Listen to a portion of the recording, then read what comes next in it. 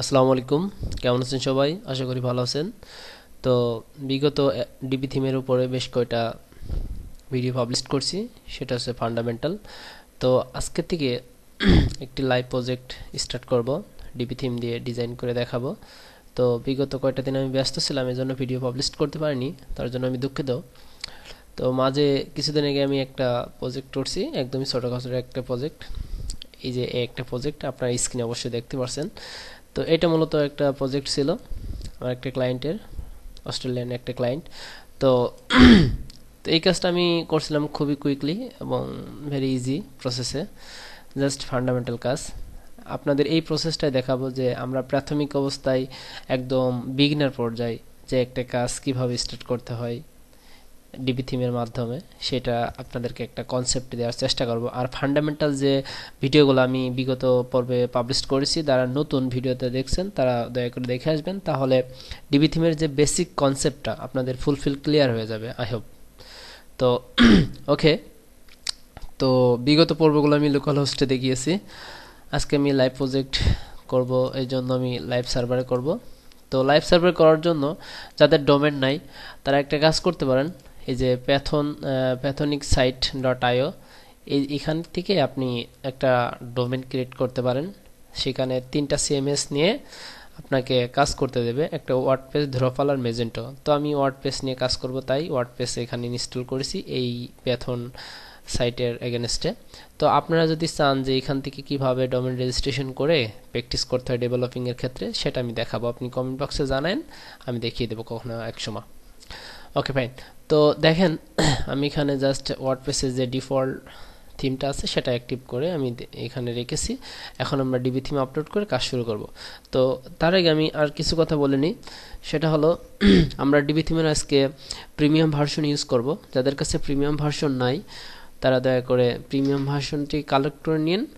আর না থাকলে আপনারা বিভিন্ন প্রকার থার্ড পার্টি ওয়েবসাইট আছে, সেখানে অল্প কিছু টাকা পে করলে আপনারা ওখান থেকে কিনতে পারবেন, একটু রিসার্চ করলে পেয়ে যাবেন।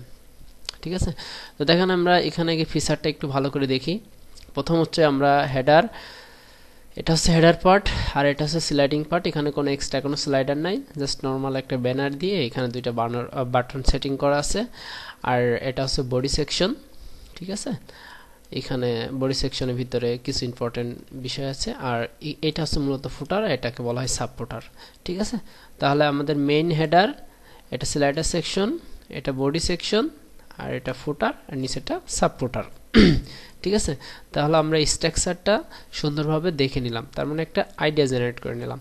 এখন বিষয়টা হলো যে আমরা যখন ডিবি থিম দিয়ে ডিজাইন করব, তখন কিন্তু এই এখানে কিছু এক্সট্রা হেডার আছে, যে হেডারগুলো আমরা নর্মালি ডিবি থিমের যে ডিফল্ট ফিচার আছে সেটাতে করতে পারবো না। তার জন্য আমাদের ডিবি থিমের প্রিমিয়াম ভার্সন নিয়ে আমাদের এক্সট্রা গ্লোবাল হেডার করে আমরা এখানে সেট করে নিব। ঠিক আছে, তো যাই হোক, আমি সেই প্রসেসটা দেখাবো স্টেপ বাই স্টেপ। তো আমরা এখান থেকে থিমটা আপলোড করে নিই। আমি থিমসে ক্লিক করলাম, তারপর অ্যাড নিউতে ক্লিক করলাম, দেন আপলোডে ক্লিক করলাম। দেখুন এখানে আমাদের থিমটি আপলোড হয়ে গেছে, আমি ডিবি থিম আপলোড করে নিয়েছি। তারপর আমি এখানে অ্যাক্টিভে ক্লিক করব। আমার ড্যাশবোর্ডের ডিবি থিমটি আমি অ্যাক্টিভ করে নিয়েছি। এবার আমি ডিবি থিমের ভিতরে আমি লাইসেন্স দিয়ে আমি ডিবি থিমের প্রিমিয়াম ভার্সনটা অ্যাক্টিভ করে নিয়ে তারপর আমি ডিবি থিমটি আপডেট করে নিব, যাতে আপডেট যে ভার্সনটা আছে আমি সেটা নিয়ে কাজ করব। তাহলে আমি ডিবি থিমের লাইসেন্স কি দিয়ে অ্যাক্টিভ করার জন্য আমাদের কি করতে হবে, তার আগে আরেকটা বিষয় বলে নিই। একটা ভাই কিছুদিন আগে আমার ইউটিউব চ্যানেলে কোনো একটা ভিডিও একটা কমেন্টস করছে, ভাই আমার এখানে ডিবি থিমের একটা ফিচার নাই কেন? তো ভাই এটা আছে, আপনি যদি এই ভিডিওটা দেখেন আপনার ক্ষেত্রে জাস্ট এই কথাটুক, এটা শুধু তাদের ক্ষেত্রেই পাবে যারা প্রিমিয়াম। আমি যদিও কমেন্ট বক্সে আপনাকে বলে দিয়েছি, তারপর আবার ভিডিওর ভিতরে বলছি যে পেইড ভার্সনে এই সেকশনটা আসবে। দেখেন এখানে 3 আর 3 6টা সেকশন আছে। ঠিক আছে, এখানে কিন্তু আরেকটা মেনু যোগ হবে, 1টা 2টা 3টা 4টা 5টা 6টা, এখানে আরেকটা এক্সট্রা যোগ হবে। কখন? যখন আমরা ডিবি থিমটাকে পেইড ভার্সন করে নিব, অর্থাৎ প্রিমিয়াম সাপোর্টটা নিব তখন। তো সেটা করতে হলে আমরা ডিবি থিমের থিম অপশনে ক্লিক করলাম। এখানে আসার পর এই যে আপডেট ক্লিক করব, তারপর এখানে ইউজার নেম অ্যান্ড পাসওয়ার্ড, এই দুইটা জিনিস দিয়ে আমরা ডিবি থিমটাকে অ্যাক্টিভ করে নিব।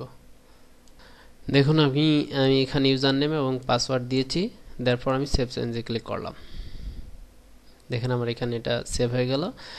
তারপর আমি ড্যাশবোর্ডে এসে একটা রিলোড দিব, তারপর আমি আপডেটে ক্লিক করব। তো তার আগে একটা জিনিস দেখে আসি, আমরা অ্যাপিয়ারেন্স থেকে থিমে যাই, থিমে গিয়ে আমি এখানে ক্লিক করলে দেখেন এখানে আপডেট দিতে বলছে, ঠিক আছে। ওকে ফাইন, এখানে ভার্সন আছে ডিবি থিমের 3.23.3। তো এখানে আমরা যদি আপডেট করি তাহলে 4 পয়েন্টে চলে যাবে, 4 পয়েন্ট প্লাসে চলে যাবে আপডেটে।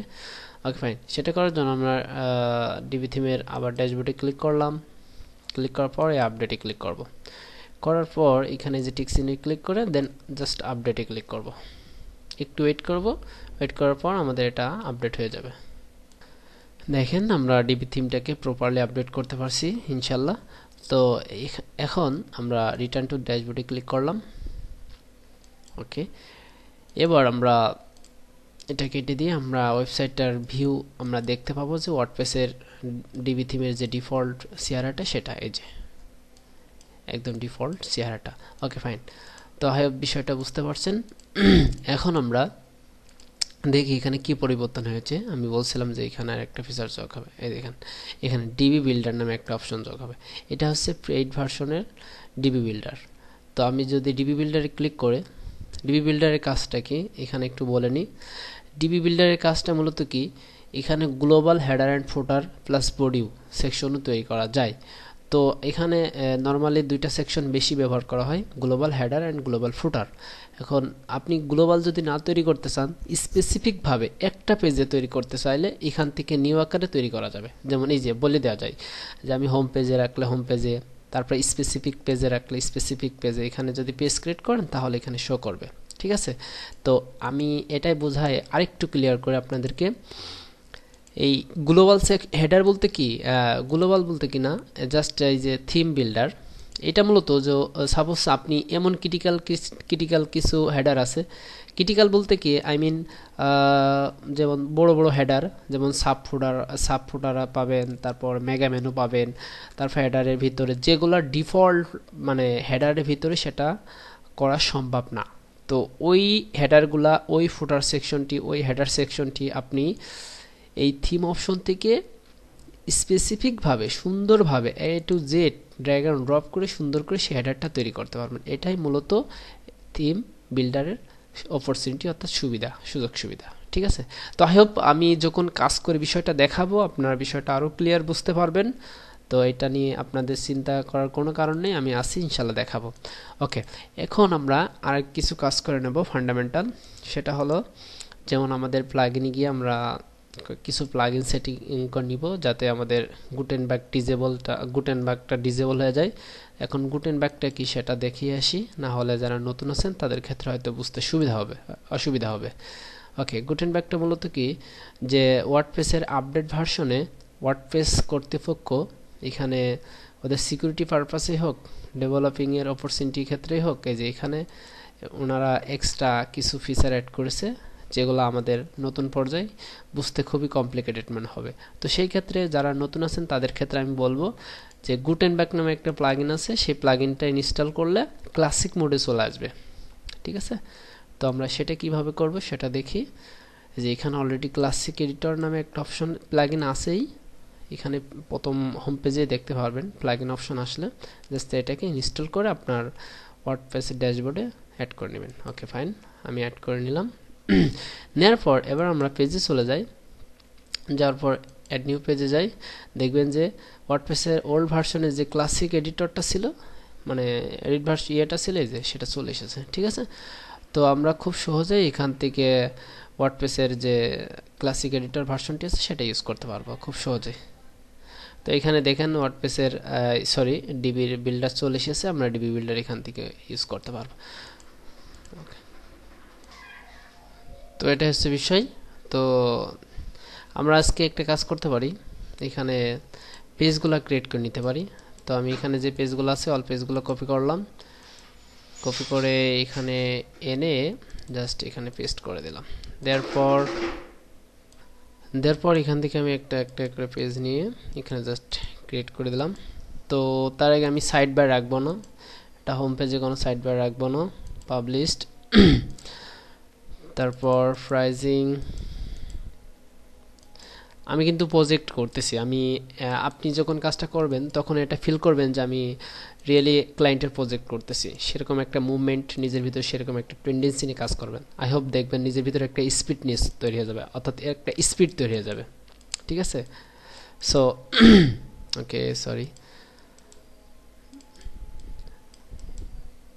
তো আমরা এইভাবেই মূলত ক্লায়েন্টের কাজ করি, যারা নতুন ফ্রিল্যান্সিং শিখতে চাচ্ছেন বা শিখতেছেন, তো তাদের ক্ষেত্রে বলবো যে ভাই এভাবে কাজ করেন। আই হোপ আপনিও দেখবেন ভালো কোনো অপরচুনিটি পেয়ে যাবেন একদিন ইনশাল্লাহ।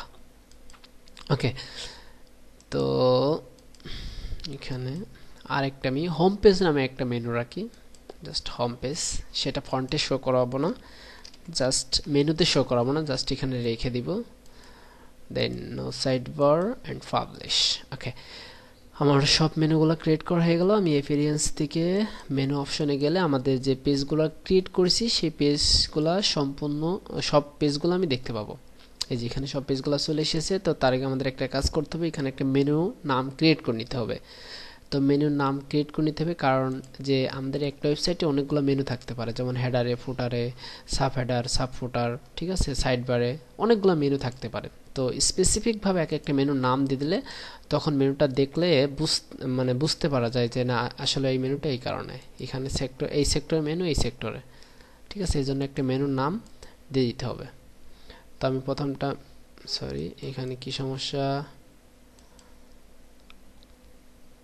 আমি এখানে টপ মেনু, এখানে টপ মেনু নামে একটা মেনু নাম দিলাম। ওকে, টপ মেনুর ভিতর আমি যে মেনুগুলো ক্রিয়েট করেছি তো এখানে এটা দিয়ে দেব। তো যেহেতু আমার এখানে হোম নাই, এখানে আমি দেখতে পাচ্ছি এখানে হোম নাই, তো আমি হোমটা রাখবো না, জাস্ট বাদ বাকি অন্যগুলো রেখে আমি সিলেক্ট করে এখানে দিয়ে দিব। দেওয়ার পর এটাকে প্রাইমারি মেনু হিসাবে সেভ করলাম। এটা মূলত প্রাইমারি মেনু, মানে মেইন যে এখানে যে মেনুটা হয়, নেভিগেশনটা হয়, সেটাকে বলা হয় প্রাইমারি মেনু। তো ওকে, এখানে দেওয়ার পর আমি যদি সেভ করে দেওয়ার পর এখানে এসে আমি একটা এখানে এসে একটা রিলোড দিই, দেওয়ার পর দেখেন এখানে মেনুগুলো সুন্দরভাবে চলে যাচ্ছে। তো আমি এই পেজে ছিলাম, এই যে পেজে। ওকে, এবার আসার পর আমি আরেকটু কাজ করব, ভিতর থেকে সেটিংস থেকে রিডিংয়ে চলে যাই। এখানে আসার পর আমাদের পেজ সিলেক্ট করে দিতে হবে নির্দিষ্টভাবে, যে আমি হোম পেজে কোনটা রাখবো। আমি হোম পেজে হোম রাখবো, এবং এখানে একটা ব্লগ নামে একটা পেজ ক্রিয়েট করা ভালো ছিল। ওকে ফাইন, যেহেতু আমাদের পোস্টে ব্লগ নাই সেহেতু এইটা দেখাচ্ছি না। ওকে, এখানে আরেকটা রিলোড দিই, দেখবো আমাদের হোম পেজটা চলে এসেছে। ঠিক আছে, ওকে, তাহলে বিষয়টা বুঝতে পারছেন। তাহলে আমরা আগামী পর্বে আমরা হেডার পার্টটা ডিজাইন করব, তারপর স্টেপ বাই স্টেপ ইনশাল্লাহ দেখানোর চেষ্টা করব। তো ভিডিওটা অলরেডি 13 মিনিট হয়ে গেছে, বেশি বড় করছি না, আমি ছোট ছোট করে ভিডিও করব। আর হ্যাঁ, দয়া করে যদি আপনি নতুন হয়ে থাকেন প্লিজ চ্যানেলটা সাবস্ক্রাইব করেন, আর পাশে বেল আইকনটি ক্লিক করে রাখেন, যাতে নেক্সট টাইম কোনো ভিডিও পাবলিশ করলে আপনার নোটিফিকেশন দেয়। তো ভালো থাকবেন, দোয়া করবেন। আসসালামু আলাইকুম।